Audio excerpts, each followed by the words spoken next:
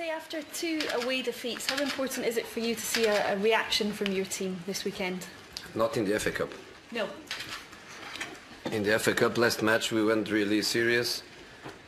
Difficult stadium, opponent leaving a dream to play against Manchester United and trying to be a giant killer, and we did it very, very serious. So obviously Huddersfield is a much better team than Yeovil. Obviously they have different ambitions. I think Yeovil wanted to be a giant killer. Huddersfield really wants to progress and to try to make something beautiful in the cup. So we have to be ready. And we played Huddersfield very recently, a couple of weeks ago. We know who they are, how they try to play.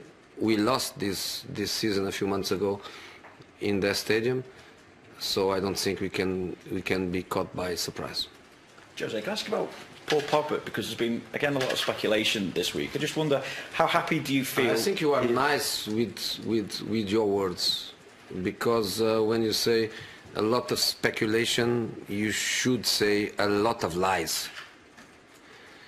Because I accept, and I can speak on Paul's behalf without any kind of problem. Paul accepts that he's not playing well in the last few matches, but that's all.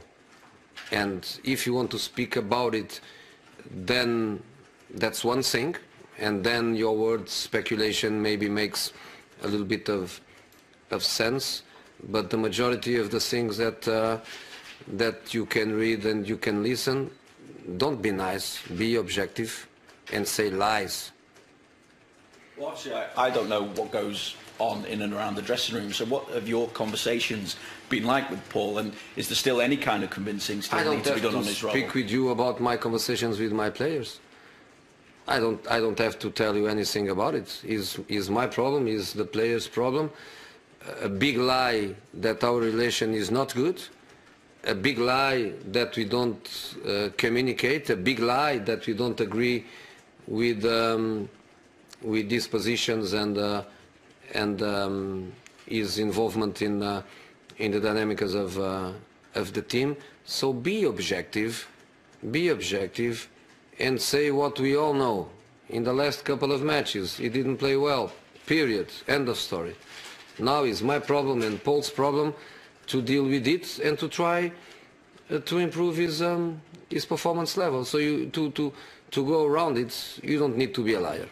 Jose, how confident are you then that you can get the best out of Paul, and which position that might be? You can. You know, the position is, you know, is quite ridiculous to speak about it, because I think we have.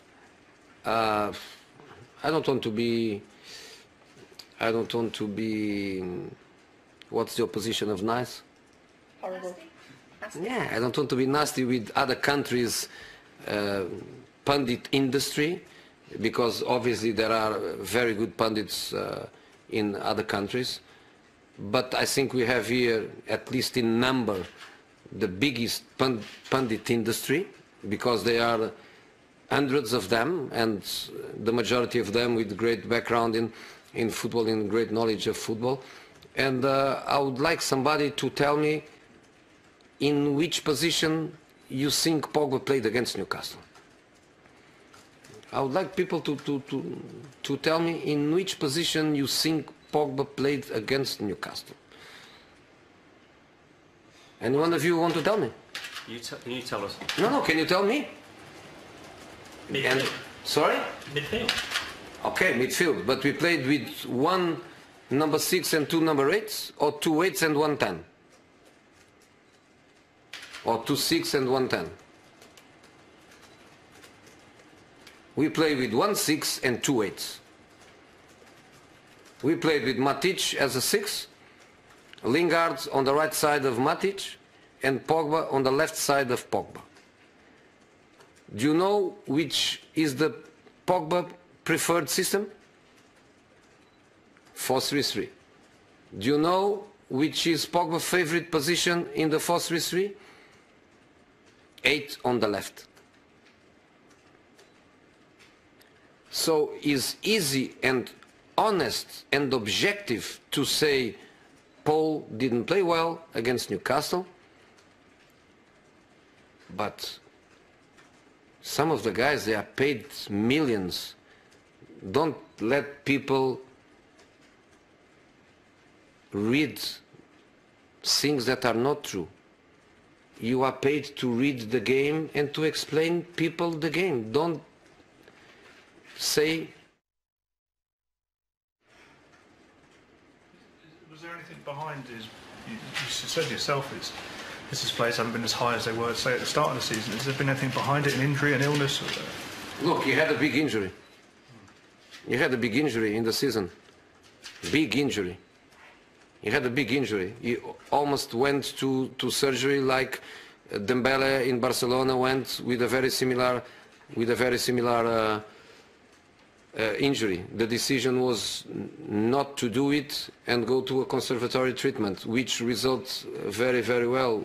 Everybody really happy with the way things went. He was playing phenomenal before that. He played phenomenal after that. He had a red card against Arsenal, probably in his best match of the season and in his best moment and probably the team best moment. He was out for a long, long time, and in this moment he's not playing well. Period. Period. He's not playing well, period. And the team needs him at a good level, and when he's not at a good level, the team is not as good as the team is when it plays phenomenal. I think it happens with every team when the best players, the most crucial players, for some reason are not performing. Period. You don't need to come with histories, you don't need to come with we are going to sell him, we want to sell him, he wants to leave, we fight every day, we don't see each other. You don't need that. You don't need that. And some people goes in that direction. Some of them, I know them for many, many years. I know the profile. I know that their surname is Liar. You know, there are people in your world that the surname is Liar. You know, Okay. and that's not nice. But it's enough of Paul.